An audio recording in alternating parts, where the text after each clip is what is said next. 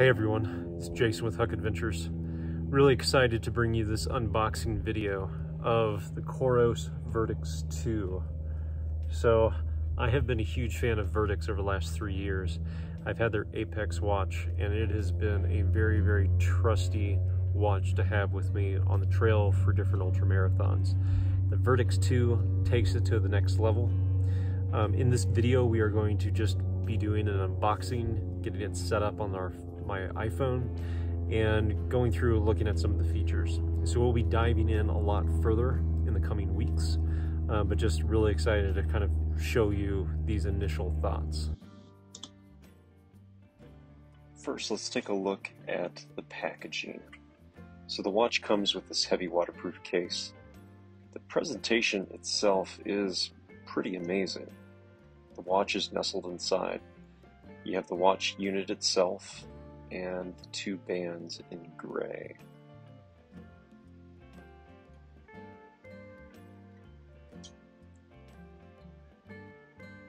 So below that you also have the charging cable, which is unique for COROS.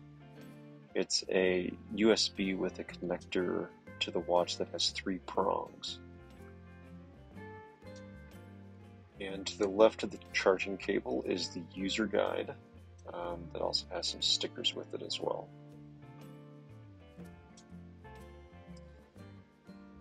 Now, while this case is cool, there isn't much practical use.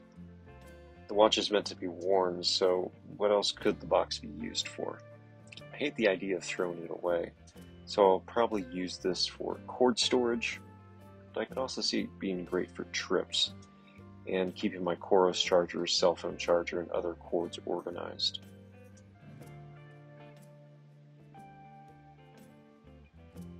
Let's go ahead and pull all these watch pieces out.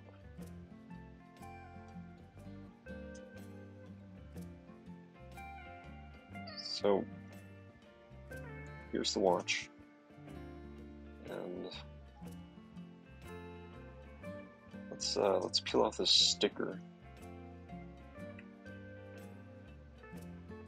and then we can snap these bands on. So they snap on with a quick fit style adapter that makes it really easy to swap bands or place the watch in a custom COROS carabiner that can be used for climbing.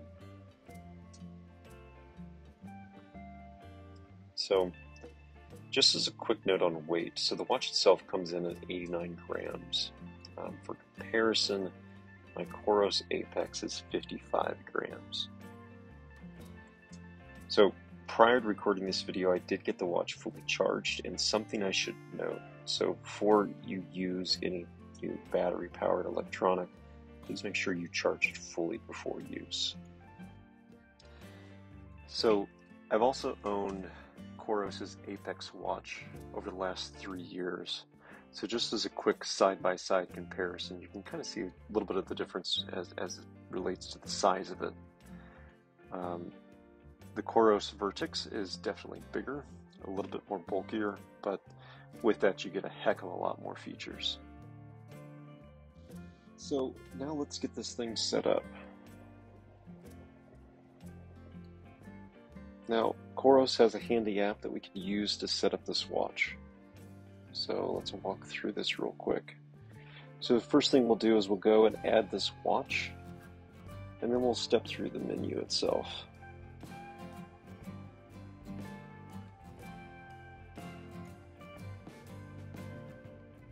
So right now what I'm doing is syncing it to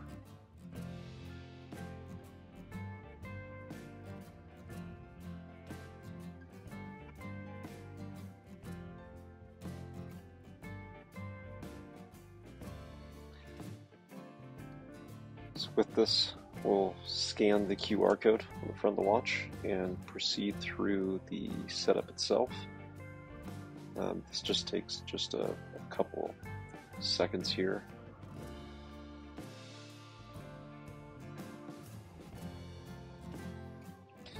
So, and we'll just step through each of these menus. Again, it's very intuitive, very simple to go through, selecting which wrist to use. Selecting where the dial is at. So with these watch bands, you can change where it's at. Additionally, you can turn on specific notifications. So for myself, I don't like having a lot of notifications, so I just have the call feature on. And from there, just going through and selecting whether or not I want to set up fresh or whether I want to use existing user settings. And for myself, since I'm an existing COROS user, I am maintaining the settings that it has with my other COROS watch.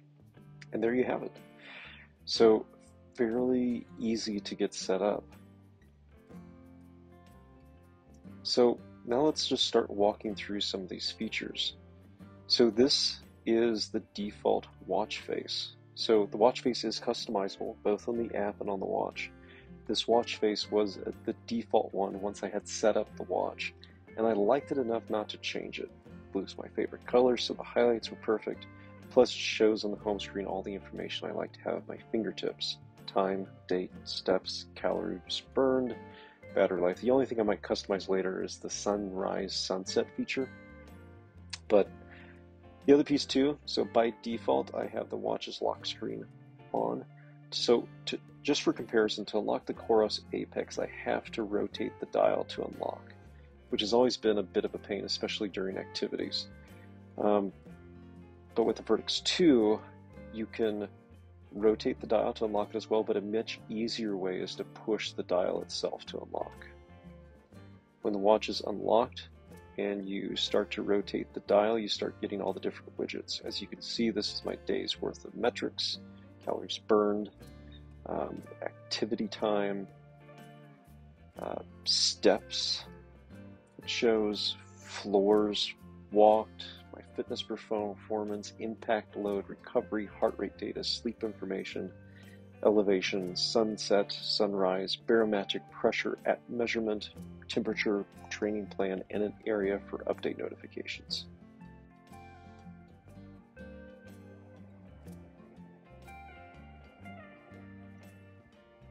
So you can also click in to one of these metrics to get greater detail. The other nice thing about this watch is that it is a touch screen as well. So with this, I can drag my finger back and forth to be able to see certain times during the day and what that activity level was.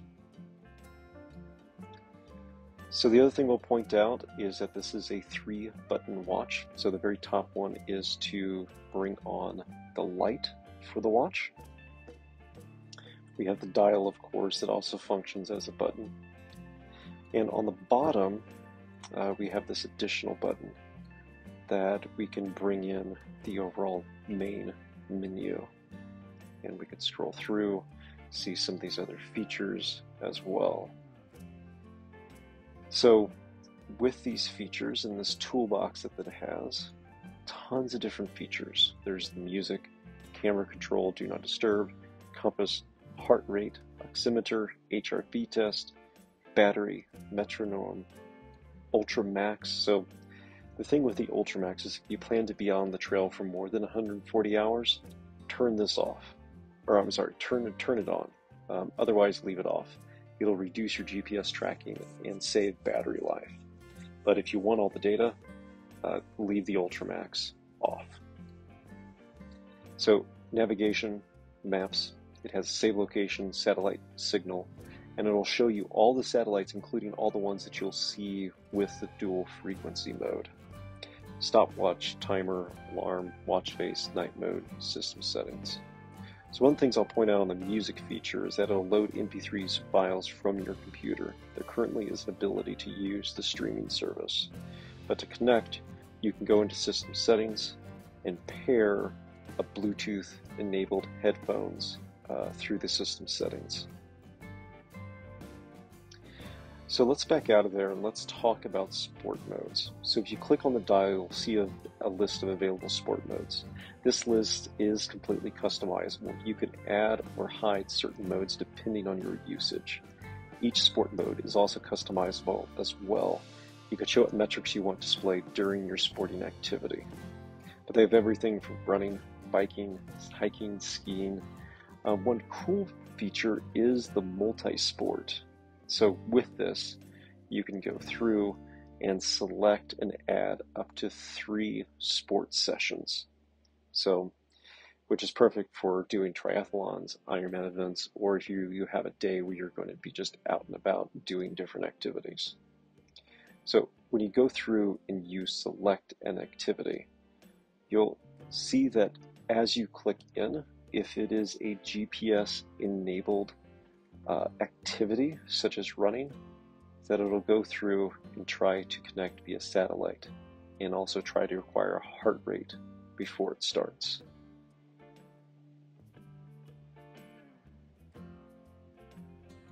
And you can see that little acquiring satellite symbol. Currently recording this in the basement, so it's not going to pick anything up. Additionally, if you saw those little green lights, that's it trying to read a heart rate. So it'll prompt you to just start once it has acquired both the satellite signal and your heart rate.